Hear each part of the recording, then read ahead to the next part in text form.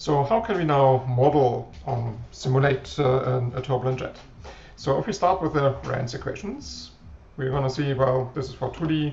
You have here some unknowns that you need to add, that you need to have some additional equations for that you don't have. So you need to have a closure for these. So you need to have some sort of expression for these terms. And in 3D, that's going to be a little bit more complex because you are having one more component. So you have a whole Reynolds stress tensors. You have 6 components, 1, 2, 3, 4, 5, 6 components. Because it's symmetric, you need 6 components of this tensor to close it.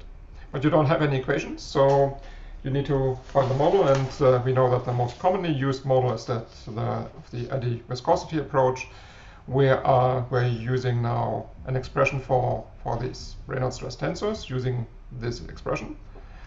So, and introducing the Eddy Viscosity. So one of the things that you know already, that for example here the normal components, that means u prime square, v prime square, and w prime square, they're essentially dominated by this term. That is here by k. And k is defined as 1/2 u prime square plus v prime square plus w prime square.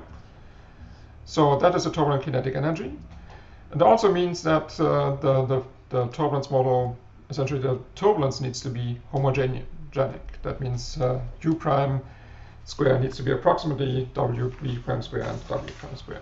And we can see that already from our measurements over here. That's not quite the case. So for v primes and w, they are almost identical. But that one is quite okay. But you see u prime squares over here. This one's already quite twice as large as w and v prime square. So that's going to be already one of the issues. But for most of the cases, you might be able to live with that. So if you're now going to the K, or to one of the most commonly used models, the K Epsilon model, which is this one here. So the K Epsilon model, essentially you're defining now the Eddy viscosity as k square over epsilon.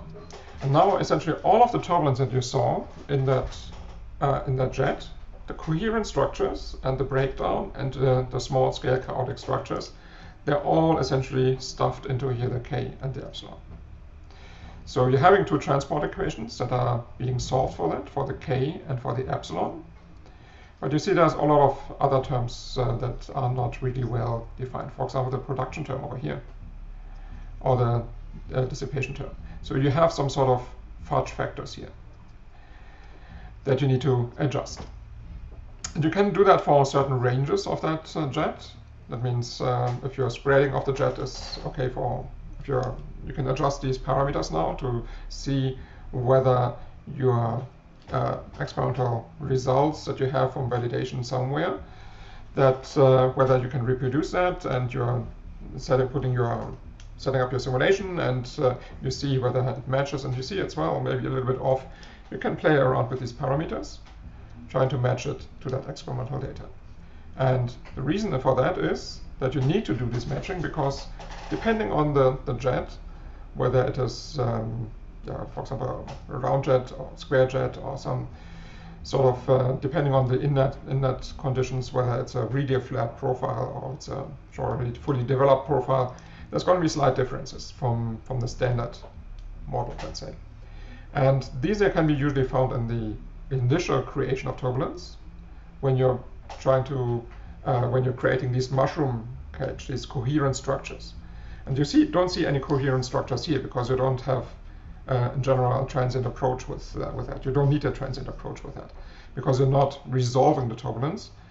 All of these coherent structures are essentially the same way in these k and epsilon, the same way that there are the small scale turbulence is going to be described with the same model.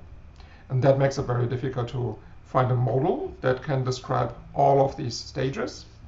And that's why when you're comparing your results with experiments, often you're getting good agreement in certain ranges of your jet, but not all the ranges of the jet.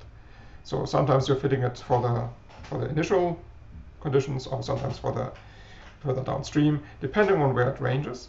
But with this RANS model, it's relatively difficult to get all of the ranges right. And most importantly, if you are fitting it for one particular experiment, it doesn't say that it works well for the next experiment or for the next application. So if you have, for example, calibrated your model now for one certain application, for one certain laboratory test, it doesn't mean that these parameters are going to be holding up when you're putting that into your combustor, for example, or some other application. So, and that is where actually large eddy simulations come in quite handy. You saw, for example, the simulation for that mixing layer. That was a large eddy simulation where you can resolve the large-scale turbulence in time and space, and you're getting essentially all of these coherent structures resolved that are approximately the same size of the jet, or in the order of magnitude of the jet.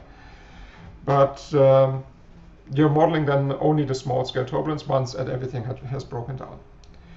Unfortunately, you need to pay a heavy price for that because, first of all, you need to have a transient approach. That means instead of solving just one single solution, you just need to solve a lot of different time steps.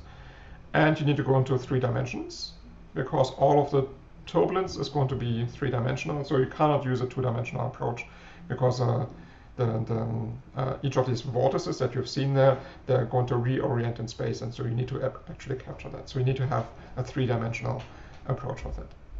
So, and that is a dilemma for the simulation of turbulent flows. Either you then need to use a model like this one that can give you some good results in certain ranges. If that is sufficient for you, then you can be happy, then you can use a RANS approach.